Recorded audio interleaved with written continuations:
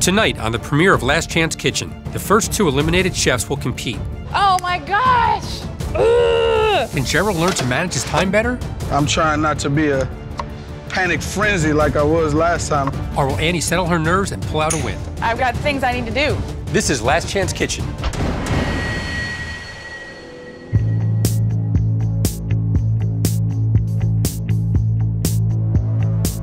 I feel like I definitely had something to prove being the first person eliminated. I want to make the people who cook for me and my family and my kids and my friends proud of what I've accomplished and what I can actually do. This is your opportunity to get yourself back into the competition. Only one chef will make it to the end. You'll have a guaranteed spot in the Top Chef finals in Mexico. I'm definitely nervous because I always get nervous. The hard part is for me to overcome my own fear. If I can overcome that, there's plenty of people I can beat. So you 2 are the first to go because you weren't able to manage the most fundamental part of Top Chef, the clock. Gerald, in the first quick fire, you had an hour to cook the chicken dish and you barely made it to the plate. Cook for me. I was trying to make 2 dishes, but the 2 dishes morphed into one, so I did smoked buttermilk poached chicken and made a chicken jus. Looks easier on television. It sure does. That's right. Annie, you tried to make a tomato tart from scratch in like 2.5 hours, and you didn't have enough time to pull off the crust. I need a hot oven for my tarts, and it's full. Annie, I mean, the tart actually has pretty good flavor, but it's just, the dough's raw. You can't compete here without time management. This challenge is designed to see who can manage the time the best. Each section of the pantry is labeled with a different amount of time. Spices, for example, are worth 1 minute. Salt and pepper are worth nothing. For every ingredient you choose, you're not only building a dish, but you're building your cook time. So you have to be able to balance the ingredients that you choose with the amount of cook time you're trying to achieve. Make sense? I think so.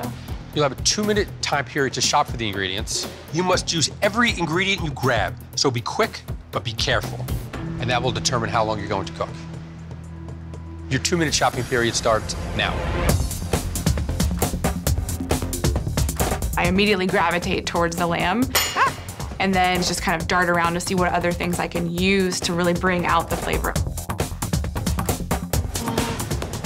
Maybe. I'm taking my time so that I don't just frantically run around and grab a bunch of ingredients that I don't need because I have to use them all on a dish. 10 seconds. 10 seconds, chef. Oh, this is tough. Okay, chefs, time's up. I ain't getting any acid. What do you have here? I've got lamb. You got some lamb. Romanesco. Romanesco, okay. Some herbs and right. cheddar. Some cheddar, just in case you're hungry and you want a snack. Yeah. Ketchup, too. Yeah, a little ketchup. All right. I know it's gonna be amazing. You'll just have to wait and see. So, Gerald, what do we have? We're going for a little seafood here. We have Yes, some mussel, sir. some fennel, some celery, a little pancetta, it looks like. Tarragon. Turnips, some tarragon. Okay. Okay, so Gerald, you have 33 minutes. Andy, you have 25 minutes, based on the ingredients you chose. So we're gonna start Gerald, and then 8 minutes later, we'll count you in. All right. Ready? Your time starts now. What's the cheese for, Annie? I'll figure a way out for it. I realized I didn't grab acid when the 2-minute mark went off, and I know I'm gonna need some acid to bring out the marriage of all of these flavors. How you feeling over there, Annie? Trying to hold it together for the next 4 minutes.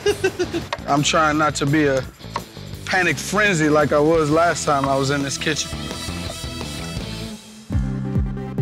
You ready, Annie? You got a plan? I've got a plan. Nice. Yes, I I still don't think I got a plan. 30 seconds, Annie. do. I'm anxious. I want to start. 5, 4, 3, 2, your time starts now.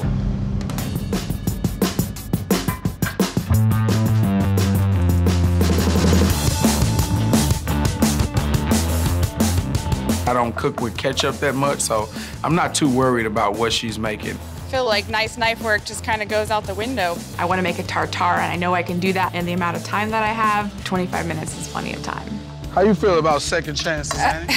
I'm really glad to get a second chance, and it's nice to be back in the kitchen. What's the time, Annie? 17:34. Ooh, shaking like a leaf. So what are you making? shellfish chowder. Do you have cream? No, sir. So what are you using for the liquid? I didn't get any liquid. You didn't get any liquid. So how are you making a chowder then? It's gonna be it's gonna be a chowder without cream. Improvised chowder. Chowder. All right. You have enough time to get this done? You Yes, have 14 minutes left. All right. Hey, Annie. Hey, how's it going, Chef? Whoa, what did you ground up the lamb? Yeah, so I'm doing a lamb tartare. Lamb tartare. With Romanesco, herbs, and cheddar. Okay. Yeah. It's gonna be interesting. I'm gonna take a shot here and assume that you've never done this before. Actually, it's a thing in Texas where they put cheddar cheese in raw beef, but not with lamb. So going out on a limb, Going out on a lamb. And what are you doing like with the coming in on a lamb. I'm gonna grill that in a minute. And the ketchup? Ketchup's going in the tartare. Going in the tartare, of course. Yep. Why not? Time is going so fast. 13 minutes left.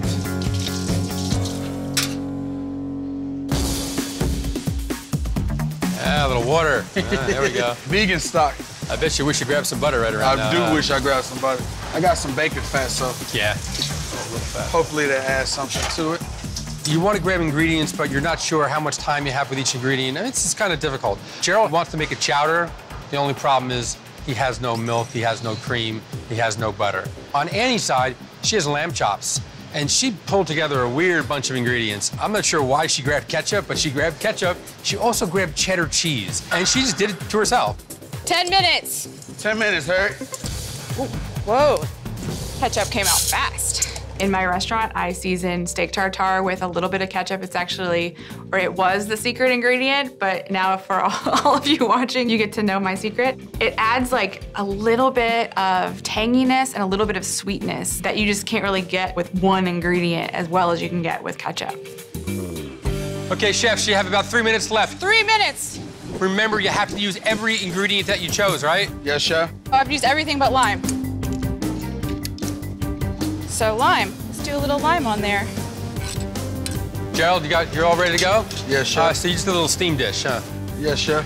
Cooking in a lot of ways really helped me to become an adult. I learned how to tie in kitchens. I learned how to have integrity because I worked in kitchens. I feel very fortunate to be a chef because I don't know if anybody in my family has ever had a job that they cared as deeply about as I do about cooking. 2 minutes left. Ooh-wee. What am I missing? My biggest fear is not getting food on the plate. Cooking on Top Chef is an out-of-body experience. I just kind of like feel like I'm hovering above myself, like what's going on? Oh my God, I'm shaking so hard. 30 seconds. 30 seconds. 30 seconds, Harry. Am I missing anything? 5, 4, 3, 2, 1. Time's up. Hey, Gerald. Hey, chef. So what did you make? Little shellfish chowder, but chowder with turnip, and it's more of a seafood shellfish broth with vegetables. You were a steakhouse, but you decided to go with fish, huh? Yeah, the concept of the restaurant is 2 zodiac signs put together, one meaning fire and water. So we like to use land and the sea. And you did the surf and turf here, kind of, right? Yeah, I did the pancetta because it added some depth, and because I didn't bring any butter, you could get some fat as well. The mussels and the clams are really nicely cooked. I like that you left the celery a little raw, so it's crunchy. Yeah. A little out of balance, a lot of bacon in here. Yeah. Wish I had a squeeze of lemon. That's what I really wanted, like would've been nice. no acid. Did the fennel get in here? Yes, sir. Well, that's It's in the all cook. pieces That's of cooked in. yes, sir. Cooking. Yeah, got it. Thanks. Hi, Chef. Hey, Annie, how you doing? All right. So what do you have? So I've got a lamb tartare with Romanesco and harissa on top. Okay. So was it difficult? Just my nerves again. Just your That's nerves all again. that was difficult. Why? Do I make you nervous? You do, yes. So why'd you choose to do a tartare? Just time? I just love raw meat. You love raw meat? I do. I love tartares and crudos and sushi. It's my favorite. Our dish is well seasoned. The lamb is really mild. It's not too gamey at all. And you got organic ketchup. Oh yeah. 1/4 teaspoon in there just for like a little bit of tang without having to add too much zest. And the heat's coming from the cayenne. I've got cayenne and harissa. Lemon and zest that's in the tartare. Yeah, and lime on top. Lime on top. Did you use the cheese? Nope. I totally spaced it out. Thanks. Thanks, Chef. Oh my gosh! Ugh. Damn it. What was the plan with the cheese? Oh, I'll show you.